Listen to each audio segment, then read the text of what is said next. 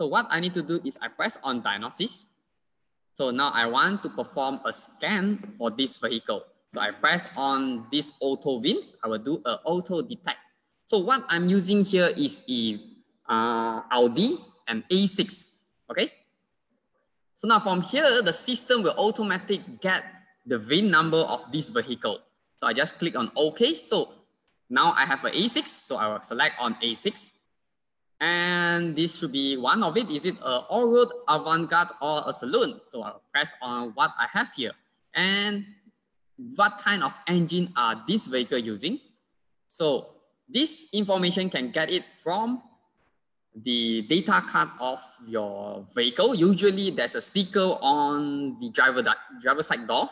So it will state there that this is running a CHJA 2.0 liter. Okay, after everything has been selected, we just click on OK. So from here, the system will go through everything. So as you can see here, for this model of vehicle, and also some others, they actually, for Volkswagen, we have a lot of control units. So as you can see here, I can zoom in here, you can see I have a few different kind of color of this line. So all of this line indicate a different kind of CanBUS system. So you can see on bottom, or the purple one is the information CAN. The red one will be called comfort CAN. The blue one will call drivetrain CAN. Okay, so you can see this car has three kinds of CAN system, and also everything, all of this CAN system will connect to GW, means the gateway, and the gateway will share the information to the OBD port here. So where I'm slotting my VCI is on this OBD2 port. That's why I can get all the data from this vehicle. Okay, so now we just give the system run through and go through everything. So, yeah, so the scanning will also depend on the car. So not every tablet will have this topology graph. So only the Maxisys, the new release scanner that released by Autel have this topology view, the 909, 919, and Ultra. Okay.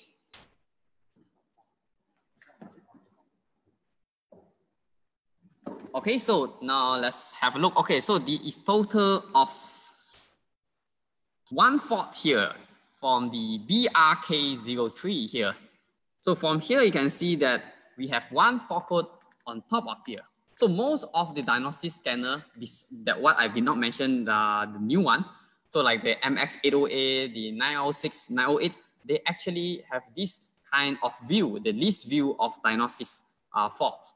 Okay, so if you want, because of this new tablets, we have actually changed the interface. So all the fault description means this fault have one. So we have here the fault code description underneath the control units. Okay, and also from here, the new device here, we have this intelligent diagnose. I will just roughly go through. Just now that someone asked about the TSB, Technical Service Bulletin. So we actually have technical service bulletin for this vehicle that for this kind of fault. So from here, this kind of information is actually get from the manufacturer. So we have actually have an A6, the year of 2012 to 2014. Maybe some message below here, have warning lights or vehicle cannot be started. So there is the description below, everything so on. So we do have this technical service bulletin on our new model.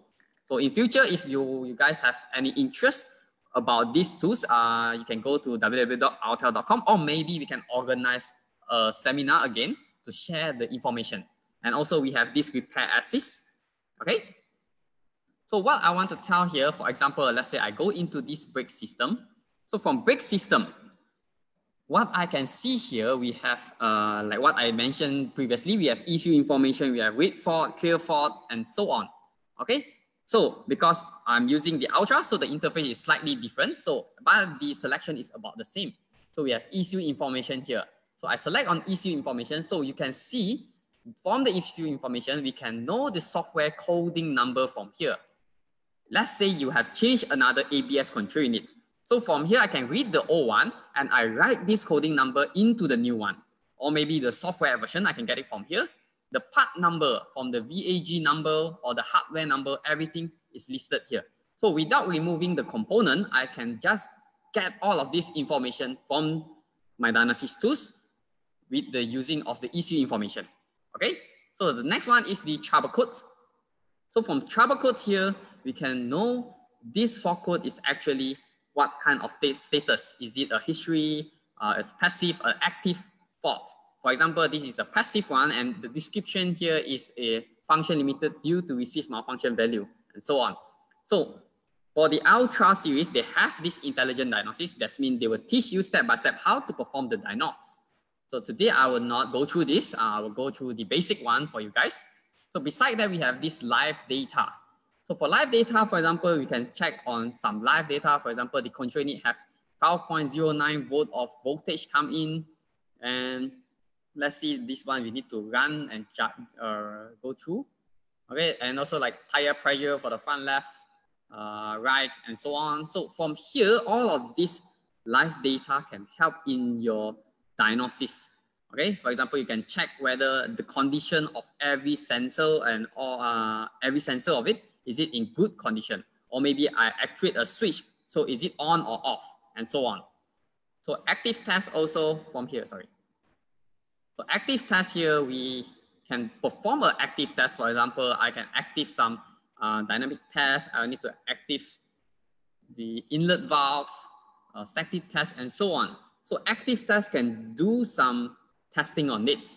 So for just now, I say that Volkswagen have a bit different from other system. So they do have adaptation. They have basic setting, whereby this kind will be more advanced, but they actually is something like calibration or reset.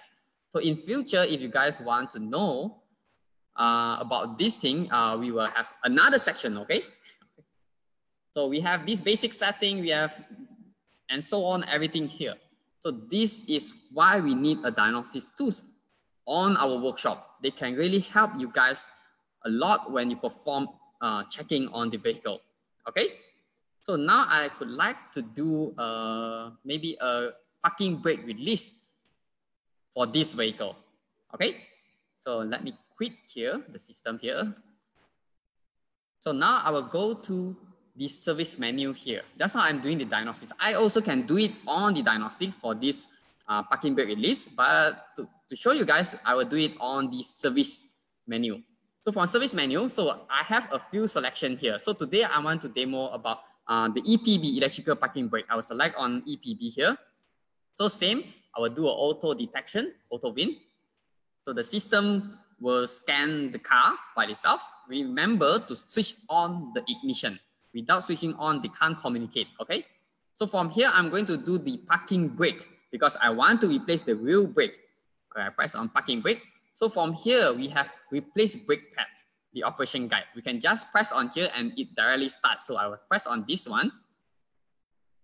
So the system will say, first of all, this is just a warning. So you need to know to read through for this.